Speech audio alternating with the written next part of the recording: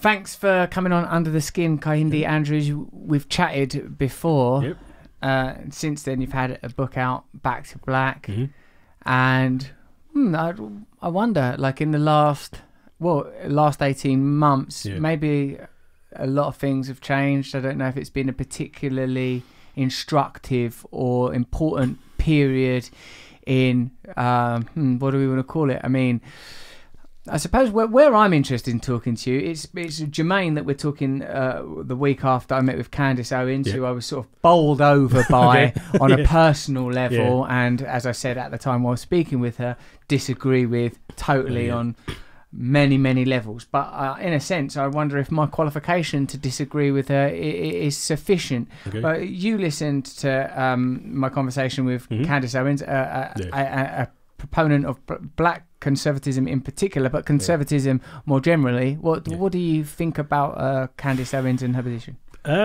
It was interesting to hear the position laid out so forcefully, but also just to see how much nonsense. I've never heard 2 hours of so much just half truths and then real conclusions that don't make any sense based on the truth. So, for instance, and I think this is why someone like this, I'd say dangerous. Really? Because you kind of have some legitimate beefs, right? So, for example, I don't like the government. Government's a problem. Government's not helpful, right? I also believe in self-help. We should organize for ourselves, etc., etc.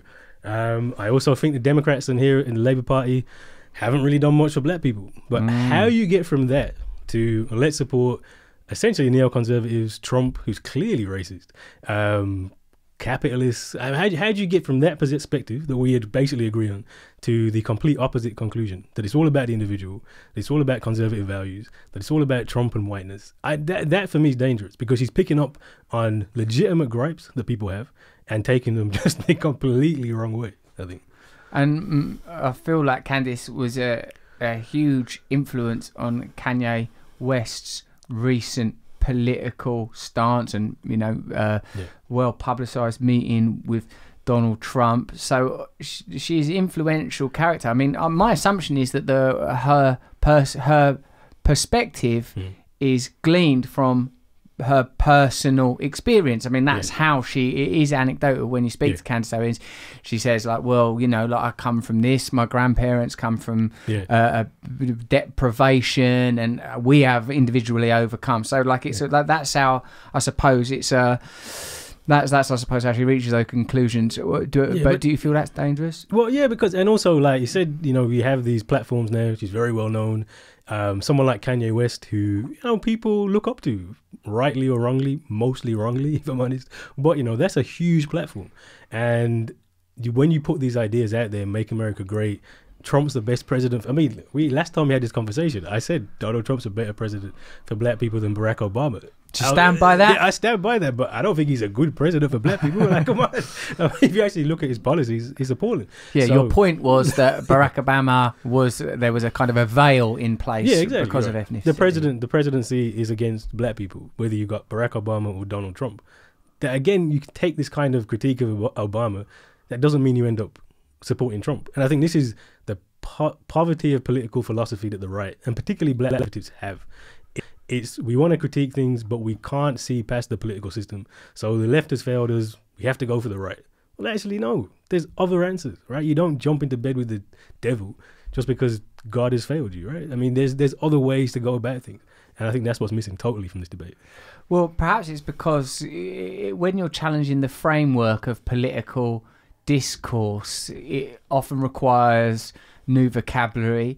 It requires a kind of legitimate critique of the ideas that the mainstream thought is comprised of. And like in your book Back to Black, you talk about black nationalism ain't the answer, Nation of Islam, black Marxism. So Pan-Africanism, culturalism, like a lot of things you talk about as being like one by one you reject different forms of black radicalism. Even saying, I think that Martin Luther King was like a agenda to be accepted within a civic society that essentially despises or isn't beneficial to black people was like the wrong approach. Can you talk us through why there is such a need for a new approach to black politics? Well, I think this is important. Again, just to come back briefly to Candace Owens, is that we've kind of stopped doing the hard work intellectually. Like, studying used to be part of organizations. Like, you couldn't be part of the Black Panther Party, for example, or part of the Harambe organization in the UK, unless you were reading, unless you were discussing things, unless you were having proper, meaningful conversations about the politics. That's been replaced with people like Candace Owens, who just, look at a couple of things on YouTube, read a bit of a book by Milton Friedman, and want to come up and say they got a political philosophy. And this is what's lacking, right? So when we're looking at what are we trying to go forward, you have to do this work, which is what the book's really about. To say, well, actually, let's try to properly understand what the history of black political thought is, because to be honest, we completely and utterly misunderstand it. So, for example, to come to the Martin Luther King point, I'm a big Malcolm X fan. I always talk about Malcolm X. And one of the ways in which Malcolm X is misremembered is that he's a civil rights figure, which is nonsense. I mean, Malcolm was the biggest critic of the civil rights movement you would ever hear in your entire life. Called Martin Luther King an Uncle Tom, which is probably the worst thing you can call a black person. Considering him and King, so Martin Luther King and Malcolm, similar age, similar time, doing similar-ish things, you'd think they would have had met at least a few times. They met once because their politics were so completely different. King represents that kind of civil rights. Let's integrate into the system. Let's, try and we need white people to support with white people, so we have to be all hold hands and etc. etc. Whereas Malcolm's the black radical tradition, which is bone all of that. Forget all of that. Actually, what we need is revolution. What we need is self-help. What we need is a completely different political system. Right? Do you think that might be to a degree because Martin Luther King was obviously a Christian minister, and his philosophy would ultimately be derived from spiritual and scriptural tradition, and Malcolm X is coming from, like, to a degree, nation, but in later life Islam, more traditionally. What do you think are the religious influences on both of their positions? Well, I think early on, so Nation of Islam, and I do talk a lot about Nation of Islam in the book, is a version of Islam, but it's a version of Islam which is black separatist, and embedded in it says that we don't need white people. So I think actually that is quite a big reason why Malcolm early on is like, just forget white people, right? Because that's what it says in the Nation of Islam. But then when he converts to Sunni Islam, I mean, honestly, Islam and Christianity are very similar. They have very similar beliefs. They have very similar tenets. They're about peace. But his philosophy doesn't change when he moves into that more a religion where you would say is more accepting of everybody, etc., etc. He still holds on to his black radical beliefs. So I don't think it's just because King's a Christian, although I think that influences it. But I think it's more what politics do you believe in? Because if you look back at the history of some of the most violent rebellions against slavery, they were Christian preachers. Same book that Martin Luther King's reading, and they're saying, let's burn it down. So there is a Christian philosophy which would say we still need to burn it down because this is not going to work for us. You don't believe then there is any possibility of integrated freedom for black people, because the thing that black people would be integrated into is a system that oppresses them? And is it not possible to create new superstructures that could be free, and I emphasize new superstructures that will be free from the kind of racial prejudice and bias that underwrite oppression? This system can no more provide freedom, justice and equality than a chicken can lay a duck egg. That's Malcolm X, right? I mean, we have to understand that what we live in today is built 100% on the oppression of black and brown people. I mean, actually, the book I'm currently writing, The West is Built on Racism, kind of outlines. That's the title. That is the working title. It it's might catchy. change. Working title. You never know. But if you actually look historically, what makes the West, it's finding the Americas. It's a genocide of tens of millions of people, followed by slavery, which killed tens of millions of people, followed by colonialism, which killed probably hundreds of millions of people, all black and brown people. And so what you have to understand is that when we're looking at the inequalities today, and a child dies every 10 seconds because they have no access to food, all of those children are black and brown. The logic of this system is racism.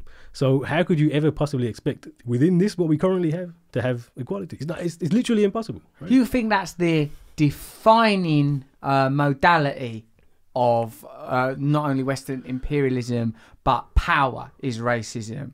Like, because it feels to me, because obviously I'm a white person, so Like I look for different narratives, because otherwise I'm in the baddies. Like I don't want to be in the baddies. And also like that's it's just the thing is like I feel, and probably a lot of white people will be disheartened at the implication that there is are you saying that the only solutions are sort of separatist or sectarian solutions? No, like there are other. Look, what I'm saying is the only solution is revolution. You've had Marxism, right? Communism, which suggests that capitalism needs to end, which would also be revolution. Potentially that could erase racism. What I'm trying to say is you can't trust people in the West, and that includes black people in the West and Asian people in the West. But obviously it's mostly white people. You can't trust people who benefit off a system which oppresses and kills black and brown people to end that system. So if we want to end it, we have to end it ourselves. That's the argument for black radicalism. As black people thrive and flourish, not in sort of proportional, like not proportionally, but to a degree. Like there is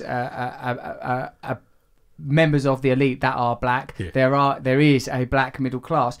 As they integrate into these structures, is their essential blackness compromised? Is there an essential blackness to which you refer?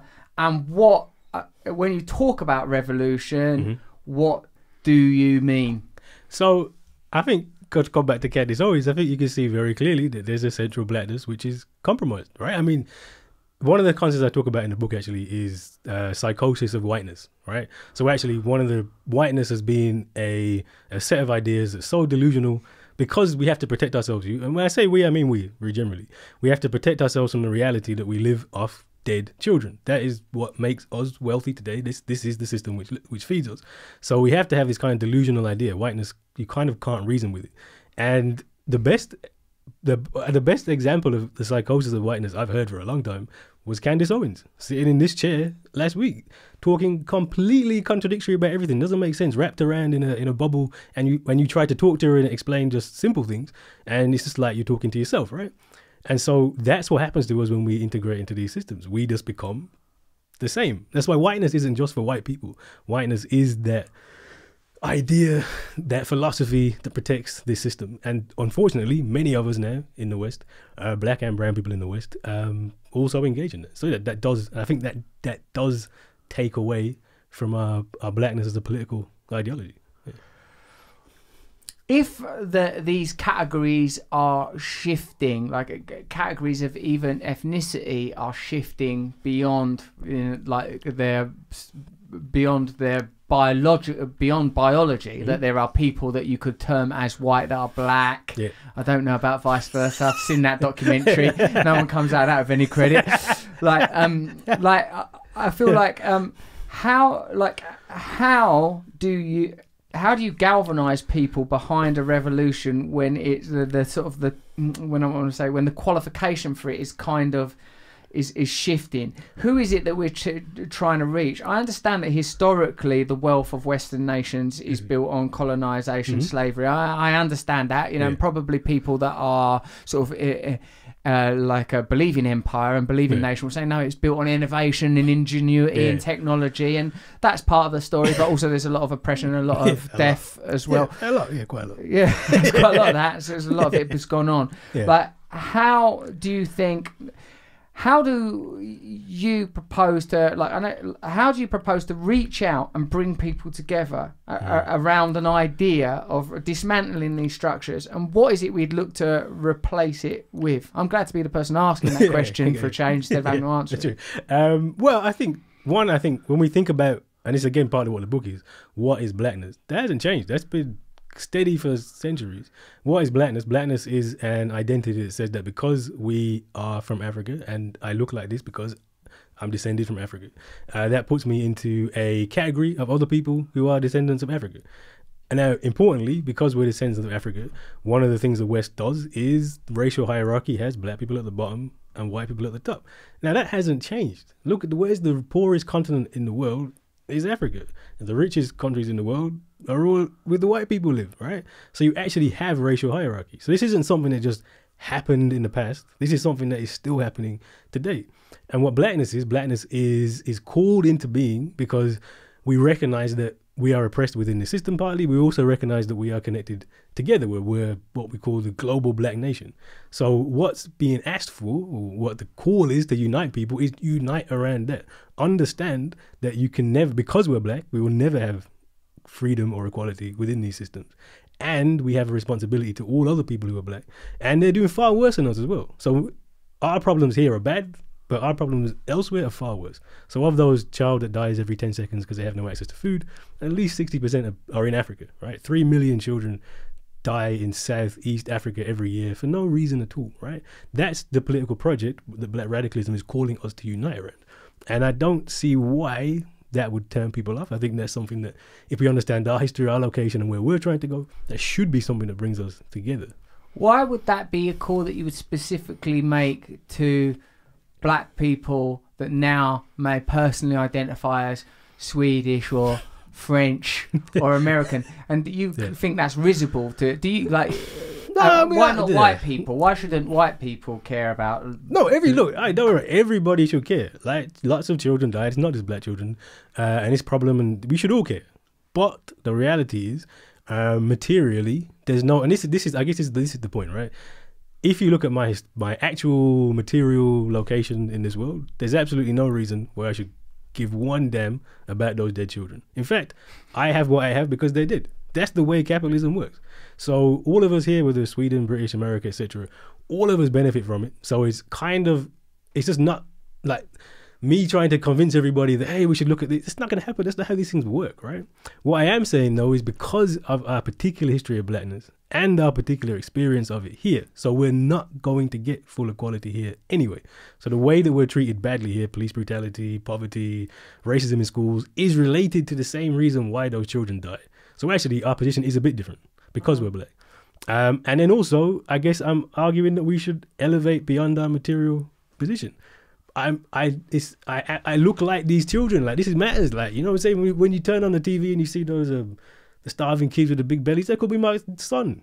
So that should actually elevate me beyond my actual location to say, actually, this is my political project. And I just think maybe everybody should care, but it's a bit less likely that everybody's going to engage in that. There's two things, Kehinde, that makes me think. One is that the fact that there is a sort of an apparent physical resemblance between black people, like that, you know, it's not shared by Japanese people or Caucasian people, it should be a meaningful connection, and that we can't push that to be like a total, that our ambition ought not be a total brotherhood or fraternity, or call it what we will, of all human beings. For me, that it troubles me, again, because I'm a white person. And like maybe if I was a black person, I'd be like, yeah, seems like a good point to step off. But then the other thing is that it feels to me that what you're saying, in a way, that this transcendent idea of blackness is a spiritual idea, that to overcome and reject your material position in favour for an ideal that is built upon a kind of whole and I say transcendent idea of blackness, that should be at the core of the black experience wherever you are in the world as a black person. Actually, I was talking to you last time that gave me this kind of argument, right? I was just at a conference. Thought I was an influential black thinker. It actually changed the way I know about it. I was at a conference last week, The Politics of Love at Oxford University, which was interesting for many reasons. But it is kind of, this is it. Huey P. Newton, Elaine Brand, the Black Panther Party, they talked about a revolutionary love for the people. And actually, that is more than anything what we're talking about. It's not about hatred or not liking white people. It's about understanding our history and our location. Look, I'm black. Like, that physical thing's important because I'm not black for no reason. Like, I'm black for a reason. You can't explain the history, my current location, without the history of Africa, etc. So it's a real connection, historical connection. And it's about saying, well, actually, a love for all of us, the diaspora, takes us to a different level politically, because we can't just stick about what's happening in Britain or black professors or all that stuff. We actually have to talk about the real problems in the world, which are children die regularly. And so it is actually a transcendent. I think at least it should be transcendent. Yes. It doesn't have to be. Like, what's the other thing? Black, I'm not saying you have to. Like, in fact, there's more logical reasons for people to be like more like Candace Owens than more revolutionary. Like, you're just being rational, right? You're making rational choices.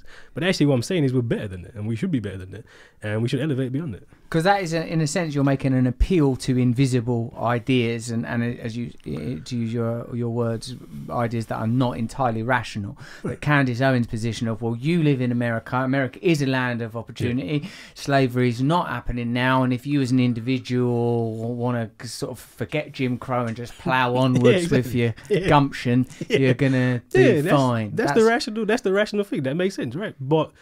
And I think it goes back to the spiritual. If you look at African traditions, African systems of belief, what's really important is the ancestors, the dead. The dead are with us, and they don't leave us. And so actually that kind of ancestral connection is really, really important. So when I say we're connected to Africa, if you take it from a spiritual perspective, we're actually properly connected. Our ancestors, that's us. And in a way, to go against that goes against you spiritually. You are then referring to an idea of latent, inhered, indigenous faith, an idea of like pre-Christian, African, I don't know, pagan belief in the ancestor and our relationship within one another as a whole. But this is something that should be honoured. Yeah, no, it's a very European idea that the past is the past and the past is dead and it's gone and it's disappeared. I think you find most traditional religions, or not religions, traditional beliefs hold on to the idea that the past, the future, and the present are kind of a lot more closer than we think. So you can't, this linear explanation is nonsense. And that's partly the space. If you're going to have a spirituality of blackness, that's it, right? Progressivism, in a sense, being one, like a sort of, as if there is a teleology to technology, to materialism, to consumerism, that we are progressing, we are going forward. Yeah. I mean, even sort of Christianity, which in this sort of its Protestant form is the sort of the sort of ideological template for our secular societies, shall we say. Even there, the idea of the Father and us coming from the Father is a sort of a determining idea, but only perhaps at the expense of the individual and the progress of the individual and the power of the individual.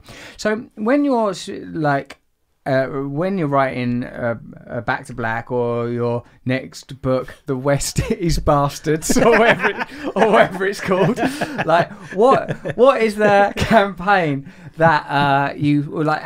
What do you think? Black people, not I'm going to say young black people in this country, but forget those categories, because you're sort of saying that they're irrelevant, that the idea of nation is part of the oppressive the oppressive structures that prevent black people achieving freedom. So if you're a black person anywhere, what are the campaigns that you'll be getting behind? Are you talking about sort of philanthropic campaigns to help African kids that are being killed as a result of sort of capitalism, lack of resources, etc., because of the IMF or however you see it? What do you think? What is the campaign or action should I have to say they, because I'm not a black person, be behind?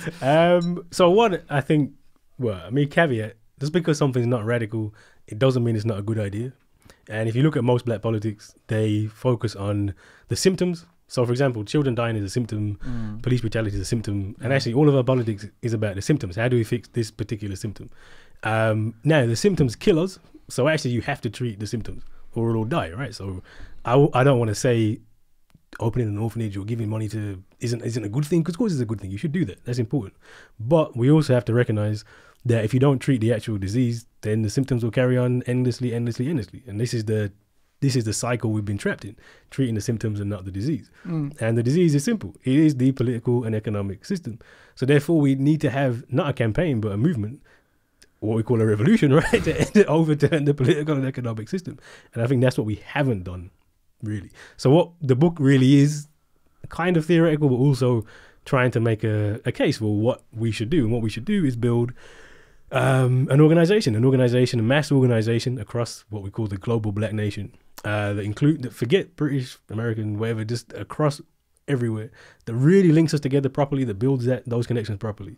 And that once you have that organization, which isn't simple, that's when you have true political power. And then you can start to say, well, actually, how do we do things differently? And it sounds a little bit utopian, but 100 years ago, the Universal Negro Improvement Association, as started by Marcus Garvey, Amy Jakes Garvey, later on as well, had an organization that was 5 million members across 50 countries. I mean, this is before the telephones even really used. Forget internet, forget Twitter and all that. 5 million people 100 years ago was probably like 20 million people today. It's a mass organization. So, and it wasn't 100% radical in many ways. It was a bit capitalist. It was a bit bougie in some ways. But the mechanism was there. And if they can get together, 5 million people across 50 countries with no communication, what is stopping us from doing something bigger than that and building the global black nation as a real thing? My answer would be that perhaps oppression was less insidious and more vivid then, and therefore it would probably easier to frame the objectives of such a movement in terms of equality, whereas under the terms of your argument, Kehinde, equality itself is being determined by what is afforded to e.g. white citizens and is therefore systemically tainted. In a way, you are talking about revolution in the most radical terms, in the sense of like the end of our conventional understanding of nation and how we arrived at nation in its modern form, as you know, the sharing the spoils of colonialism. We spoke last time about reparations, and like I was quite struck by how the reparation argument helps us to see that what we take for granted as nation in a vivid and contemporary sense is the manifestation of the oppression and genocides of the past. But how do we mobilize people to participate in what it's hard not to conceive of as their own destruction, regardless of if you are black or white? Because you know, I think sort of the people with most to gain, say that you're a member of the urban underclass in any UK city and you're black, it still might be hard to wrap your head around, let's get rid of the idea of nation. Is it hard? I think, on that level of let's get rid of the idea of nation, yes, probably you're not going to get many people say, yeah, it's a great idea. But in terms of the actual practicalities of what does that mean? So what does that mean? And I think this is where the Black Panther Party is instructive. So, you know, revolutionary organization, they believed in revolution and end of capitalism. But what did they actually do? They provided free food. They provided free healthcare. They had a newspaper. They had free legal advice. They actually dealt with the symptoms as well. And so any movement has to do that, has to deal with the problems that people face locally, because no one's just going to jump on board and say, let's end capitalism. You have to build and that, again, where part of this love comes in. How do you care for people? How do you bring people in? How do you create a movement which is caring? And in doing that, then people come along and come on board with the revolution. It's the only way. It's the only real way to do it. It's not just an abstract, let's go end capitalism. You have to build the community first. How do you propose to do that? So like I said, we started, so the book makes this argument for the Harambee organization, the Black Unity. There's a website, blackunity.org.uk. We just started it in Birmingham. So one of the, again, to quote Malcolm X, again, not even quote, but Malcolm basically takes the Garvey movement, which was problematic in many ways, and radicalizes it. So starts the Organization of Afro-American Unity in 1964, which hardly anybody's ever heard of, which is strange considering that Malcolm X is one of the most famous people of the 20th century, was working on this when he died, isn't included in his autobiography, isn't included in the film about him, isn't included in much written about him, which is odd, right? The reason I'd argue that's why is because it's basically the solution. This is an actual revolutionary mechanism. And the way the organization works is essentially like a government. So you have a Department of Education, of Health, of Business, etc. People pay a proper rate, like tax. But it's this, we decide what we do with that money, and we do things differently, and it creates a level of independence. Wow. Would you be... ideally, you'd be exempted from any other forms of taxation. So you would say, right, I'm no longer part of England or America or Finland. Well, ideally, I'll pay my tax to this operation. Ideally, but I doubt that's going to happen, right? Let's just be realistic. Yeah. But yeah, no, ideally, but I mean, on a basic level, and this is actually, they take their model from the church. This is how the black church works. Tithe, right? You tithe 10% for heaven. Why don't you tithe 10% for your actual community, right? And imagine if you have this, you have chapters in Birmingham, in Manchester, in Kingston, in Kinshasa, and you build all those together, then you have a massive potentially revolutionary organization, which doesn't have any national borders, because the national borders have disappeared, which has political agenda, which has a local agenda. And if that's what we're trying to do for the next, give it a few years, hopefully the next 10 years, we'll have built a massive organization that goes across the globe that can then talk about revolution really, because at the minute it's like theoretical. If you build this organization, it's not theory, it's possible. Because I think that some of the challenges are that any centralized organization is so immediately beset with sectarianism and infighting. It becomes so complex, and the initial challenges of addressing symptoms are so significant. Even if you were to take on something like, how do we protect young black members, like citizens, from legal disputes or police brutality or negative, the impact of negative stereotypes, or it's so fractured and fragmented, the issues, that it's hard to, in a sense, be global, to have a global vision, because we are all mired, to talk about, like a smaller component of identity politics to which I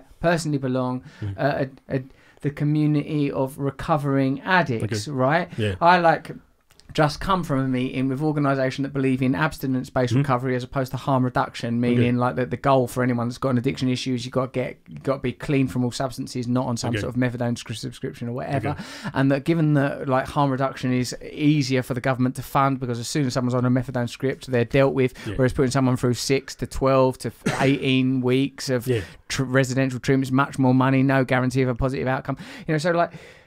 To create organisations built around a simple idea where you sort of self-identify as an addict, it's still very hard to get these various views to congeal and come together. It's like how you do it with something as potentially enormous as a sort of a global black unity is difficult. But given that I'm an optimist, and given that what was currently in place isn't working, of course, again, from my perspective, it's perhaps determined on economic and spiritual lines. The vast majority of people are, in my opinion, living substandard lives without access to the resources, emotional, spiritual, material that they're entitled to, and there's no reason for this degree of suffering when there is the affluence and abundance that we have on the planet. What in Malcolm X's original idea of African American unity, is that what it's called? And your version of black unity across the planet. What is the relationship between an organisation such as that and white people that don't feel like, no, my role is to crush this black unity movement and ensure that white systems remain in power? How do you reach out in fellowship with the many, vast majority? Because it's only a tiny percentage of anybody that's basically benefiting, isn't it? Isn't it? I mean, we're doing better than them kids that are dead mining for copper or whatever. I mean, I guess for black radicalism, the audience is slightly different, because to address that question of how do you keep it radical, the only way to do that, and actually what Malcolm wanted to do was the OAAU was supposed to be linked to the Organization of African Unity on the African continent. And the only real way to keep it honest is to have the people, the wretched of the earth, who, look, all of us benefit. Even the poorest black person in this country, their kid's not going to die because they haven't got food, right? You're just not. It's better to be poor here than it is to be poor in the Congo. So all of us benefit to some level, even though we're massively discriminated against here as well. So the only way to keep it honest is to have the people who are really, really suffering, the poorest people. So from the very offset, it can't be a Western thing where it's just we get together and talk about stuff, because that will very quickly turn into an integration club. It has to be, how do you reach out to the African continent? So one of the things we did last couple of weeks, we had a conference at Birmingham City University where we re-engaging Pan-Africanism. We brought speakers from South Africa and Nigeria, South Africa and Ghana. We're hoping to do a major conference in Ghana in 3 years, where we can actually connect these things together. Because I think once you start to hear what's actually happening to people, I think it changes your whole mentality. For example, let's take black professors, for example. This is a big thing at the minute in the UK. There's a lack of black professors and everybody's moaning about it, and we need more black professors. And of course we do, right? I just became a professor, so... Congratulations. Is it? No. On becoming a black professor? Thank you. But is it? I know we had a whole 3-hour class with the class about whether this is even something to celebrate, right? Right, because you would argue, oh, well, then you've just become systemized. Yeah, what does that mean, etc., etc. But there's a bigger point. I can spend my time arguing for more black professors, or I could spend my time saying there's 3 million children that die in Southeast Africa every year, and how do we fix that? And actually those two things are diametrically opposed anyway.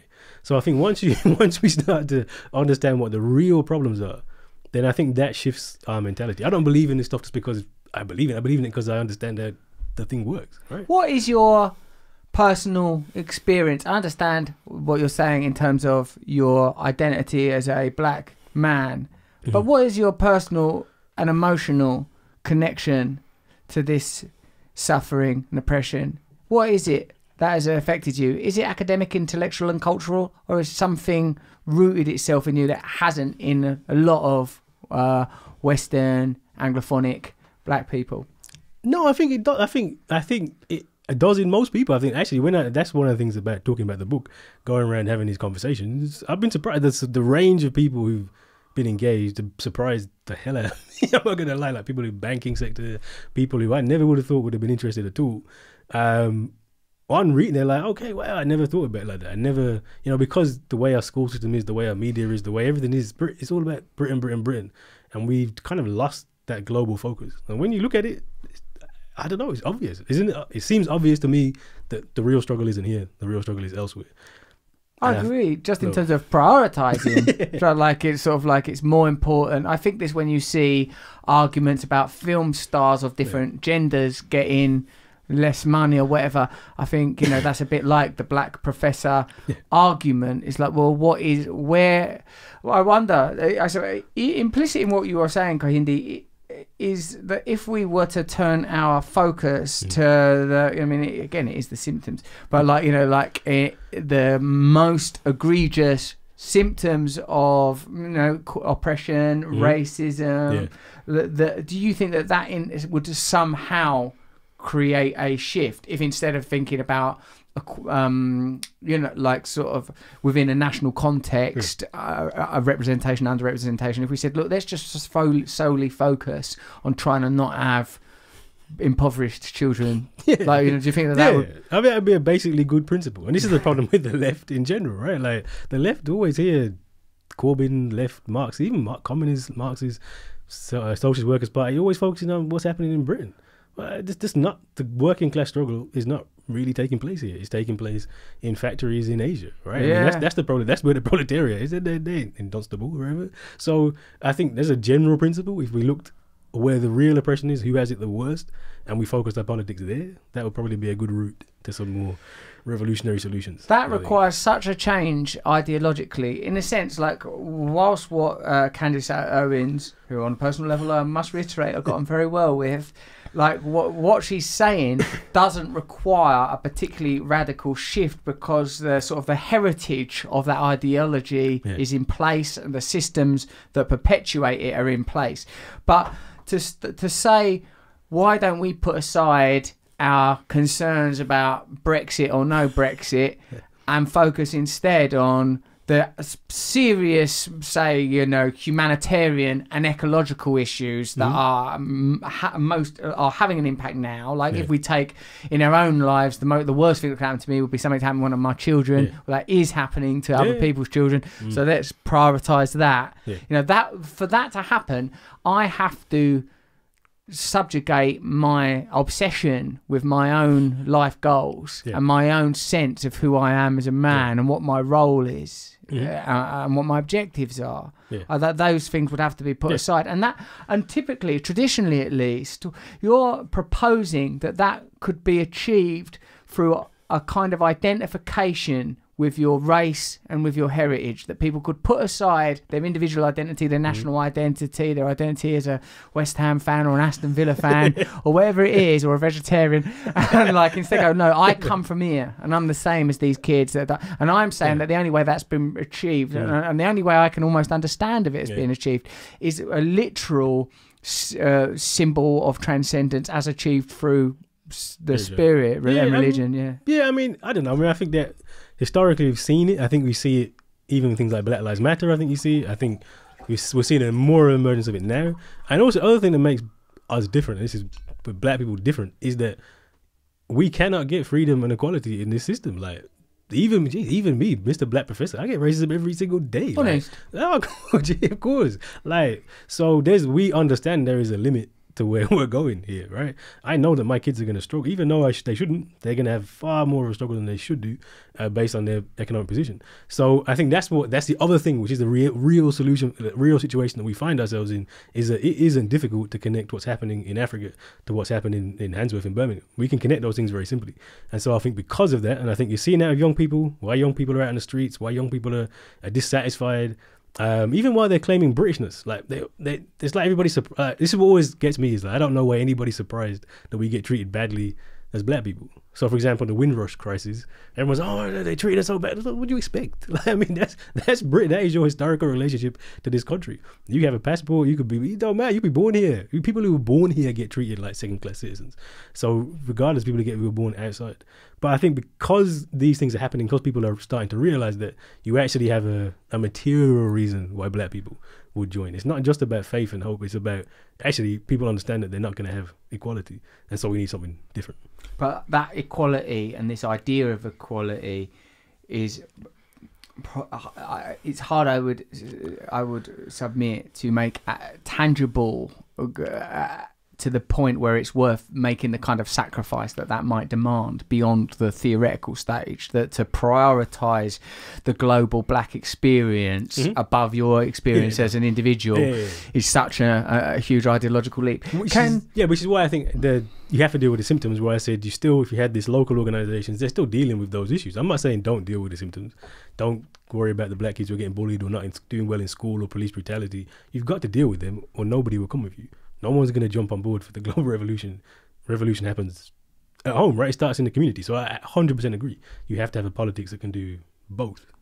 So you feel that there is a deeper affinity, a gene DNA deep affinity between black people that trumps any other type of interpersonal affinity that could be achieved, even if that black person has entirely become systemized and is entirely existing, like, in a sense, right? Do you have more sisterhood with Candace Owens as a black woman than me as a white man, because Candace Owens is ultimately, at essence, like you, from Africa, a product of colonization and oppression, and I am a white man ultimately in a position to benefit from these systems, and am benefiting from these systems. There was a saying, what was it? Stokely Carmichael became Kwame Ture, said, every Negro is a potential black person, which after having hearing Candace Owens, I'm not sure. I'm not sure we can keep that. But no, I think, no, I'm not making, it's not like a genetic thing. It's I guess on some level we're saying it's hereditary, right? Black, this means something that connects you historically. But I'm not saying that all black people will agree with that. All black people have to agree with that, right?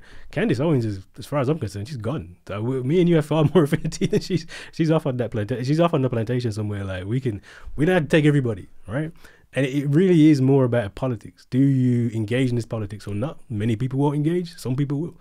But what I would say though is, and this is also from history, is that people tend to get on board. People in my position tend to get on board when they don't really have a choice. So if you look at the Haitian Revolution, for example, that we remember Toussaint Louverture, who kind of led the revolution eventually, but he didn't get involved at first. He was he'd been freed. He was a slave, but he was free. He actually owned slaves in Haiti. When the revolution started by the grassroots, the underclass, he didn't want to know. He's like, that's nothing to do with me. What can I do?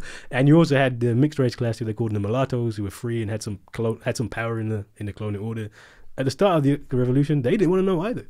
It was only when the enslaved had pushed it to a point where it's either, look, you join us or you're with them. Then all of a sudden Toussaint came on board, everybody came on board.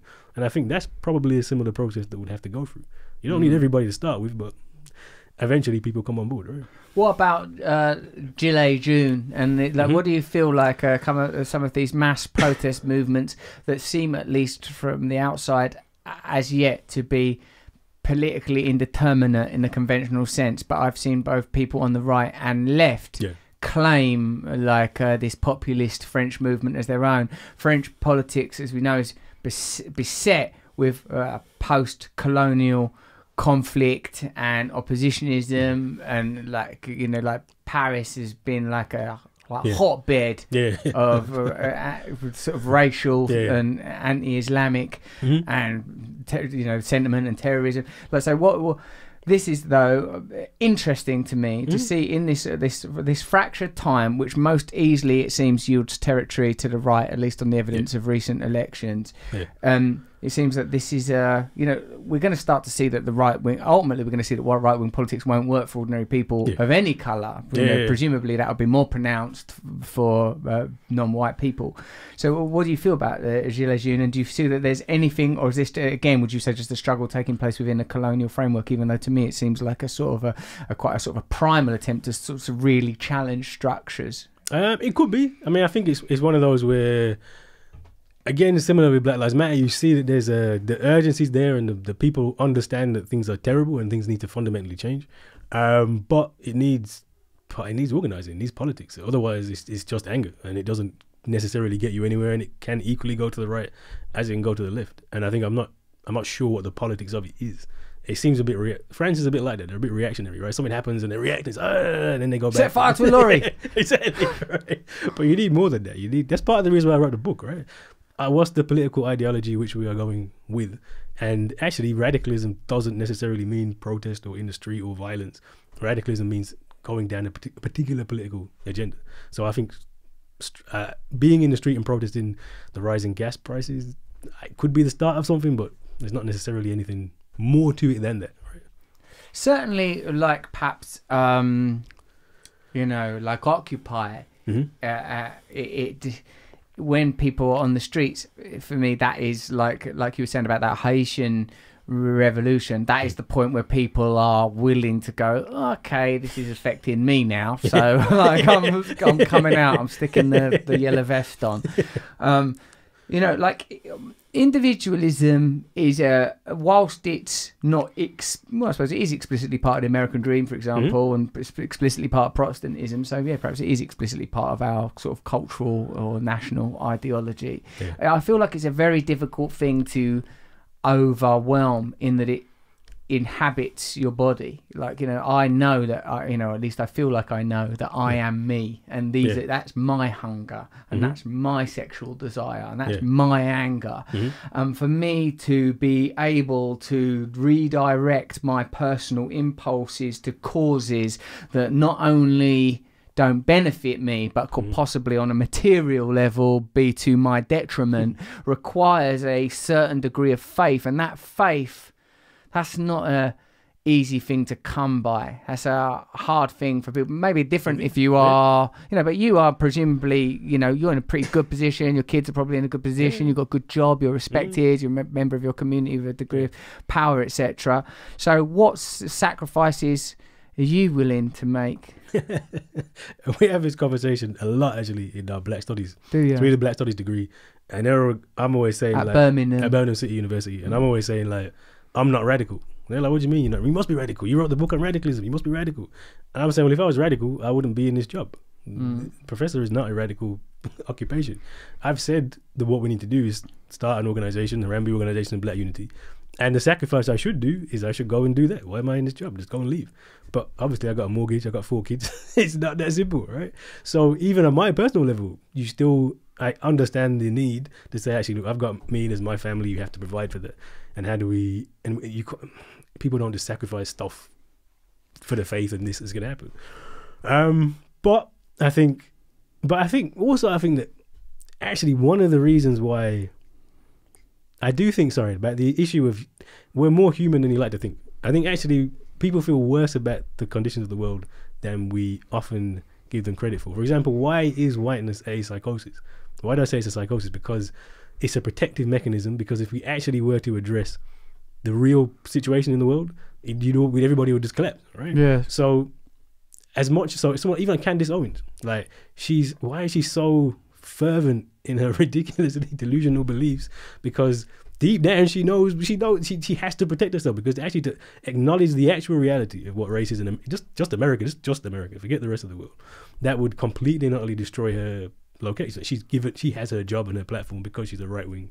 What did I say before? The blackface on white racism, right? I mean, that's her job, right? Yeah, I didn't say that to her. So you didn't say No, mate, I didn't say that. Would have got that well, I think. But, you know, so on some level... I think if you met her, she's charming. That's what I'll say to you. Yeah. It's like, you know, but in a sense, look, in a way, we all got our politics, haven't we? But like you say, and like, you know, both of us, here we are, both of us with our radical beliefs, ultimately admitting that when it comes to it, I've got to look after my daughters, you've got to look after your 4 kids, you know, and it's like a lot more pressure's got to be exerted on me before I'm like, that's it, I'm out there now, I'm putting on the yellow vest, I'm picking up whatever I need to pick up.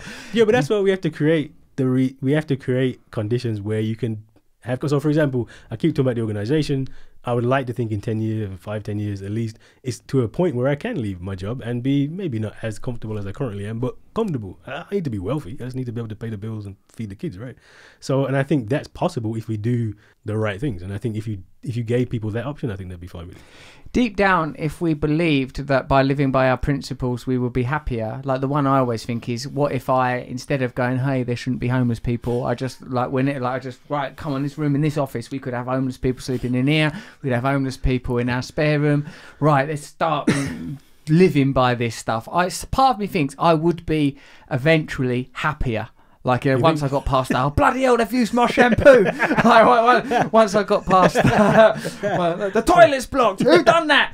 Right, I'd eventually be happier. But it requires a sort of faith. It requires that I reach inside myself. Now, like a person that's like what they would call themselves either a conservative or right wing, or they would say I'm a realist. I don't know how they would describe themselves, but they're not faced with that challenge because they can say, no, I'm living the life that I say I'm living, and you are as well. You're living the life that I, you know, because when it comes to it, you're not leaving your jobs and you're not leaving your nice house. Yeah. You know, like it's hard for us. I feel like it's hard. No, but that's why it's not about us as individuals. It's about, and that's why, again, I always say you cannot rely on me to lead the revolution because I got far too much to lose, which is why you have to bring in the masses, as the Black Panther Party, for example, recruited in prisons. Why? Because those are the people who have nothing to lose, and they will keep you honest. Because if you know, even now, like, you know, so I'm comfortable, so I don't necessarily push it as much as I should do. But if you've got people who have nothing, they're the people who will push it, and that's how we have to build organizations. And I think, particularly for Black politics, but politics in general, we just kind of miss the people who are at the bottom are not there. They have no voice whatsoever. They're not part of it, and because they're not part of it, they're not pushing us to be better, I think. Wow, because they have sort of, in a sense, been entirely exempted. Again, I have a different lens than you, but like when I like use when I think about like maybe we talked about it last time because I think I may have just read it at that point, or at least watched the documentary about what James Baldwin said about the creation of the category of Negro in order to for the white majority to disown their collective shadow. Yeah. I thought that was fascinating, and for me, it seems like even when you sort of say Tommy Robinson says like, well, the reason we didn't join the BNP is because our black mates weren't welcome there, so we set up the EDL to be nice these black mates could be in it, like, you know, like I feel like there is a sort of a sense, like, God, I don't know what level. I don't know if we're talking about the powerful, because there's no question that, like, you know, people like Tommy Robinson are like their claimed constituency is the white working class, or people that feel that immigration is putting pressure on them, and that you know, they're disillusioned with power. Everyone on all sides, it seems, are dissatisfied with the government and conventional politics, at least now. Excuse me, but like for me, this category of the other, the excluded other, again, like for me, is beyond a racial categorization, because when I sort of, you know, people that are homeless, people that are dispossessed in this country, you know, and there's no question that as a whole, broadly, globally, white nations, inverted commas, are exploiting black brown nations for resources, and in a continuation of what began, you know, 500 years ago. What today it feels to me that the principles we need to be organising around are highly pragmatic ones, about dealing with those that have the least, giving a voice to the voiceless, and in a sense looking beyond who issues this category. I know there is an essential blackness, as in terms of you like can track and genetically witness black ancestry like in your own skin. But like in a way, I feel that that's still accepting a category that's been issued. Well, no, because I think blackness, and this is where I disagree with most of my academic colleagues, the blackness and race are different things. So race is a construction by Europeans, the creation of the Negro. We have no civilization, no culture, no history. We can be enslaved. And blackness it's a response to that, but it's a response that rejects it. It's actually, no, we're not. That's not us. Blackness is important because it tells us who we are historically. It puts us in a group who are oppressed because of our blackness. It also puts us into a diaspora, or a nation. And I think that's all it is essentially saying. And it's saying so. And then once you look at where that black nation is globally, locally, anywhere in the world, you can see we have a very particular location. So therefore, you should organize pragmatically to change it, right? I mean, that's a basic argument. It's a very simple one. I think, to go back to the point about Tommy Robinson, I think part of the problem with the left is the left has missed out the marginalized as well. There are many people in. So what's happened over the last 40 years in the UK, in the West, has been, I don't say underclass is a terrible way to put it. Deindustrialization, right? People lost jobs, people are on welfare, people, there's huge parts of the country where white working class or formerly working class are doing really badly. And just as with black politics, we've kind of ignored people in the ghetto. Guess what? Left politics has ignored people there. And so this is again why people like Candace Owens or just Tommy Robinson, I put them in the same category, are dangerous, because they are speaking to those people, right? But with nonsense, like just giving them crazy ideas about immigration's the problem, and about this is the problem, and your individual is the problem. Actually, what you need to do is educate people to understand that the state's a problem, the government's a problem, capitalism's a problem. I agree. Do you think it's that there's some people think it was wrong for me to have Candace Owens on the podcast because it's like giving Candace Owens a platform, although she's got a massive platform anyway. I would say and the same would go for other right-wing activists. It's like controversial to like no, but what you're saying about education, like I almost feel sometimes people are afraid because those are like sometimes those arguments, because they are visceral, emotional, they're shorthand, they don't rely to a point on rationalism other than the service of the individual, which is something we discussed, is a sort of an easy to piece together rational idea. People feel that there's something to be gained by not communicating. What's your view? It depends what your political project is, right? I mean, look, I believe in black radical politics. I believe we need to organize and do what we need to do. This does not include Candace Owens, so I wouldn't invite her. I wouldn't do it. I've got nothing to say to her. There's nothing to be gained. Like I said, it's like a void. It's just an empty void. It's like talking down a hole, basically. You may as well go and talk to yourself outside. That's the level of rationality you're going to get. But if you believe that the way forward is through discourse and change, and we can bring other people on board. You sighed at that. You sighed, even as you couldn't even finish the sentence without sighing at the futility of it, even as a philosophical notion. No, but I'm 100% certain that there's the people who watched definitely online, you're gonna have a different audience because she's on there, right? People who kind of believe that stuff, and if you believe that they can be reached through rational debate, then maybe that can make a difference. Like I said, I don't personally, but why not?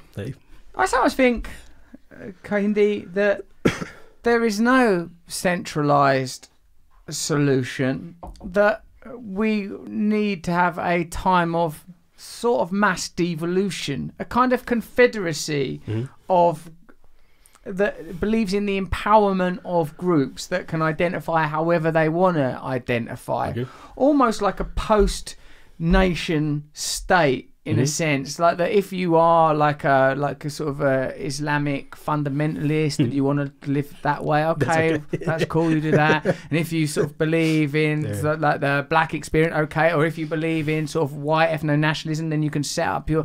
But like but I feel like in a sense all these narratives have intersect at the point where I understand why white working class people are dissatisfied. I would, because that's my personal social and cultural experience. Because 50, 60 years ago, or whatever it was, white people were told, hey, Britain is amazing. In fact, so amazing, we'd like you to go and die in a foreign country for your belief in our belief in this idea. And then roll on 20, 30 years, the welfare state is being repealed and rescinded. And, oh, no, don't worry about that English-British thing anymore. That's not real. That's just a thing we told you. So those people are bloody antagonised and have been exploited by the powerful. Like what you're saying about the sort of the global black experience, one would imagine paradigmatically could be applied to Muslim nations that are being colonial and exploited corporately, and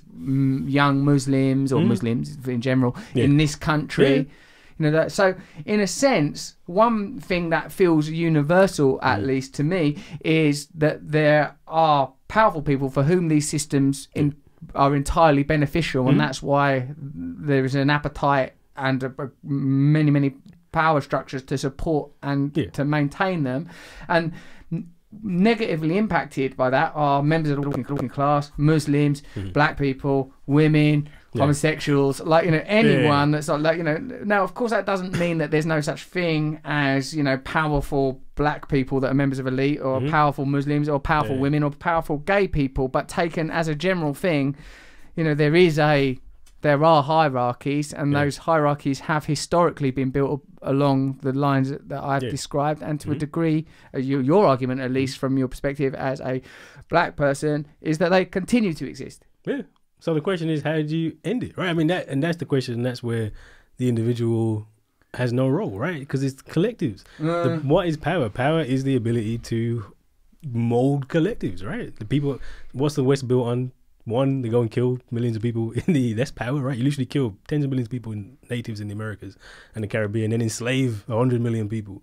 Even if you look at the power to open a factory and get people to work for nothing, power is the exercise of the collective for your own good, and the only way to end that is to exercise the collective for other good, right? And so the question we have to ask ourselves is, what's the best route to mobilize collectives? I'd say that blackness has that. It has what historically it has.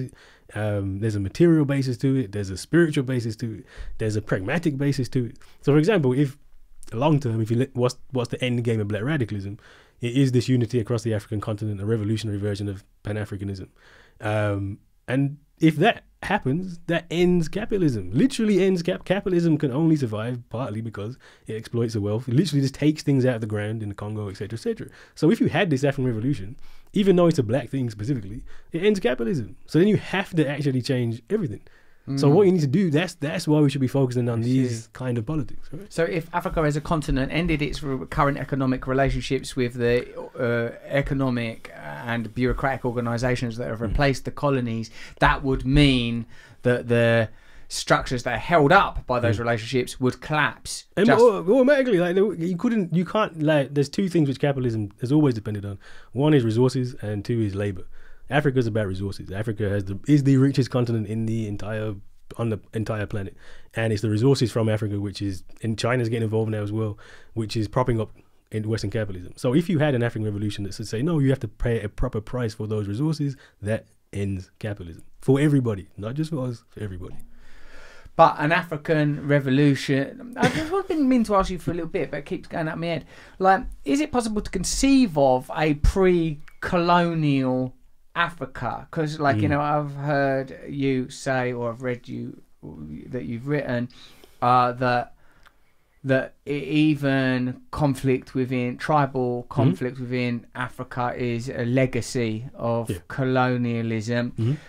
Do you think that there is the possibility for African, you probably do because that's what you're writing about, but do you think that's possible, like a unified African continent, a revolutionary Yeah, why not? It should be possible, right? You say, you're not gaining anything from this system. Come on. I mean, and the grassroots in Africa understand 100%. I mean, why is it you have Boko Haram and Al-Shabaab, people joining Islamic extremism? It's not because they're Muslim or they believe in this stuff. It's because where else are they going to go, right? Right, this represents the mood. They're just anger, violence, fuck this. There's somebody there fighting against the West, right? So, and those people before would have been in revolutionary movements. So if the appetites, people aren't stupid. They know what their problems are generally.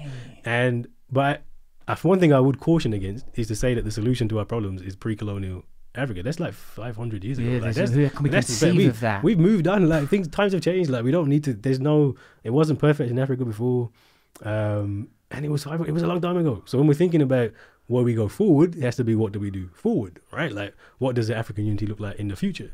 And actually, some of the things, and this is where you have some of the tensions. So tribe, which is probably more like nation or ethnicity, is definitely something which is overplayed by the West, like massively. It's a way to they racialized the differences, and they made it like, pitted people against each other. And if you look at like Rwanda and that genocide, that's a colonial production. Yeah, right? Those categories were created. Yeah, completely. I mean, so the categories exist before, but they're kind of put on steroids and racialized and put in material differences, right? So the Hutus get more, the Tutsis get more power than the Hutus, and it becomes biblical. And it's all kind of put on steroids. But the issue of tribe itself, or nation, if you want to call it that, is something which is not incompatible with this kind of revolutionary Pan-Africanism, but does mean something that we need to change, right? Unifying the whole continent means unifying the whole continent. So then it does mean an evolution. We're not talking about saying, look, there's this perfect Africa that was. Maybe some elements of that, but actually what Africa looks like in the future will be very different. There's far more people, there'll be far more technology, etc., etc. So there's no platform for this in the past. I get you. It's like you want to create an ideology that is not been harvested from a pre-existing white ideology that has stitched into it oppression. And like, I read this Native American activist, I think his name might have been Russell Mead, who said like there's a assumption by your that we the Native American people should all become Marxists, because like that would be the best tool for us. But he goes, I don't believe in that. He goes, for me, he says, capitalism and communism are opposite sides of the same coin. Both assume the earth to be resources. Both assume economic solutions. Both assume post-industrial or industrialization.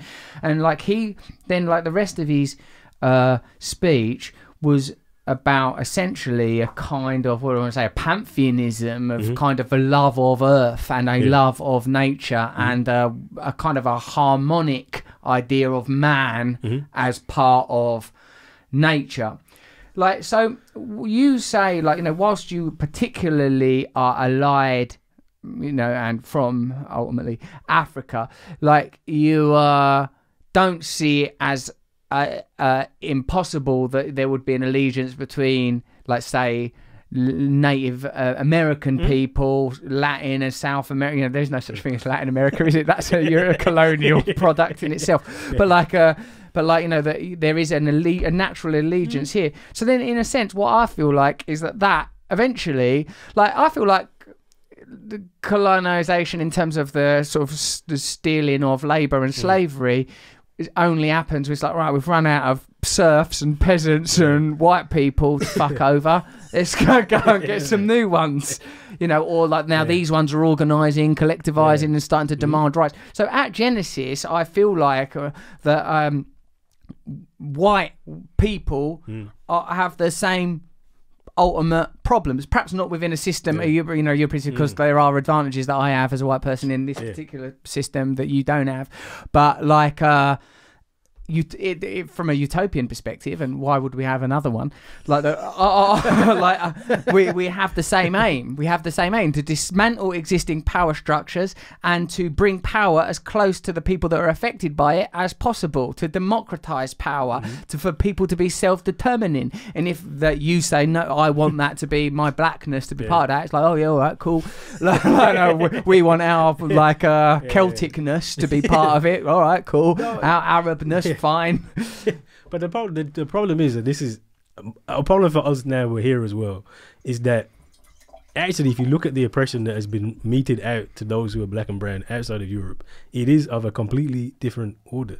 It's genocide, it's slavery, it's death on a scale which they didn't do this. They didn't genocide. They didn't go into the mill towns and just kill people or enslave people. Irish feel that they get that. Irish got it pretty bad for a bit and then became white, right? And now the Irish do just fine. But if you actually look at the things with the worst oppression has always been, even with the Irish, the worst oppression was reserved for people outside of Europe, always. And what the West is, if you like, it's a system which has taken its wealth and its massive abundance of wealth, taken it into Europe and the West. And what we're basically having discussion on the left and the right is how do we share those spoils better, right? So social democracy is, well, let's equalize it out, tax the rich, let's make it better for others. But it never comes to the issue of where do we get this wealth in the first place? And that's a different level of question. Yes, it is. It's a hard level of question because that, say Jeremy Corbyn, that he ain't happy being part of that Queen's Privy Council and turning up to those things. He ain't going to say, let's get rid of the monarchy. No one wants to hear that. No, the best you're going to get from Corbyn is some more taxes, which is good. I don't think you shouldn't, but that doesn't deal with the problem of global inequality. Look at Labour on international development is basically the same as the Tories on international Once we have an entrenched identity as a nation, then people won't care about global inequality. We find it hard to see that far. So you're saying that this idea of a global black identity or black unity has built into it post-nationalist identity, post-colonial, look at yourself as, fuck it, you're the nation that you grew up in. You are this. You are your blackness. You are your heritage. That's what it's always been. To quote Malcolm again, I've been speaking a long time and I haven't quoted him too much, so I'm proud. He's come up 3 times. Okay, I've got a Malcolm Xometer here. It's actually a drinking game. If you hear me speaking, when I mention Malcolm drink, it's usually a bad. I don't think he'd like that. You better be drinking a non-alcoholic drink. But what do you say? You're not an American. You're an African in America, right? That's a fundamental principle of black radicalism. But don't you think, though, in a sense, I think you're picking up the argument at a certain point. Don't you think that, I could say, well, I ain't bloody English either, because, I am some essential piece of consciousness temporarily inhabiting a material body, and my allegiance is to love and togetherness and the freedom of all people. Okay, within Britain, right? I like it. You won't know this necessarily listening, but Kehinde sort of participated in a TV pilot I've done once, because it was a limited amount of time, like TV programs are. I kept turning to Kehinde for simple conclusions. So doesn't this mean that Muslims and working class can all get along as one? And Kehinde goes, no, I don't think it means that. Oh, come on, we've got to go to a break. Say something upbeat about how everyone's going to get on fine. No, we're not. No, we're not going to get on fine. It's going to be difficult. It's possible, but I do think there's an issue. Well, actually, one of my issues with the black Britishness thing is the whole. If you look at the last year and a half, there's 2 years, there's been a big push on being black and British. Is it? And on the TV, BBC have done TV stuff about it. They're even publishing black books about it. Is that a reaction to Windrush's stuff, or what's going on? I think it's even before then. I think one of the responses, and I'm not saying this is like a puppet master makes these responses, but one of the kind of organic responses when you have protests, so Black Lives Matter emerges, and there's kind of this idea that things aren't okay again. One of the always responses is to kind of incorporate people, right? Incorporate more. And I think this black Britishness is one of those incorporation projects. And again, I know a lot of people call themselves black British, and I understand it, so I'm not saying it's a bad thing, but I'm saying we have to caution about it, because what is that saying when you say that, right? There is this argument very clearly, look, that when you ignore the nation state, for example, because the nation state prevents how we understand Britain. So my dad, for example, and my grandmother only been in Britain for a few decades, but my family was all in Jamaica, which was part of Britain up until very recently. So actually everything that happened in Jamaica was in Britain. So when this idea that I'm supposed to be thankful to white British people for the war effort, well, all my family, black and white, have been in the war effort. All my family for generations have been supporting Britain. Equally important to Britain's development as anything that happened on this island.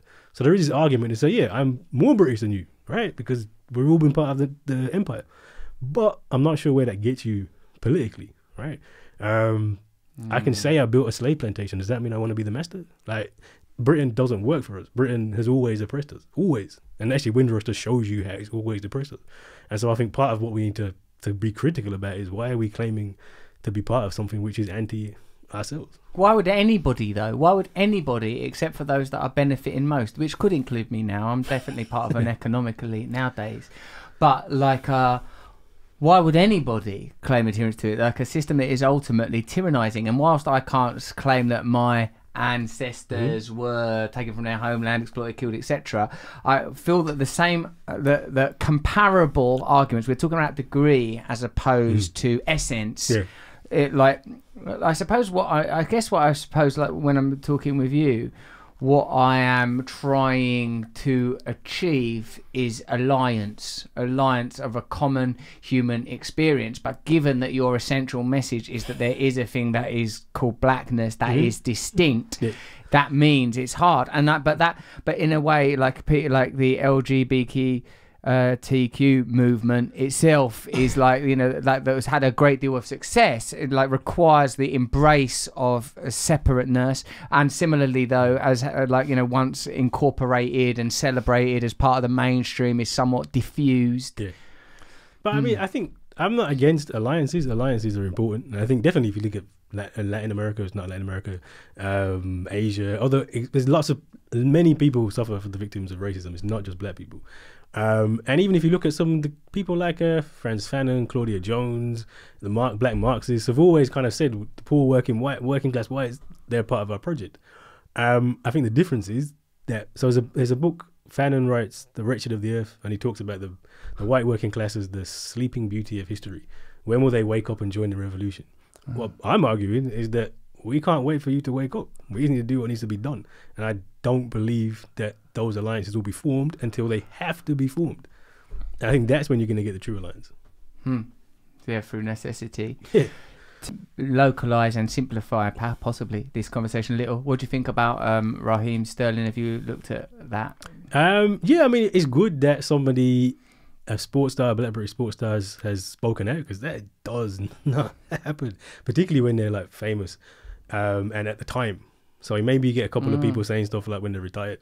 In fact, one of the things that strikes me about Britishness is it's actually harder to talk about race here than it is in America.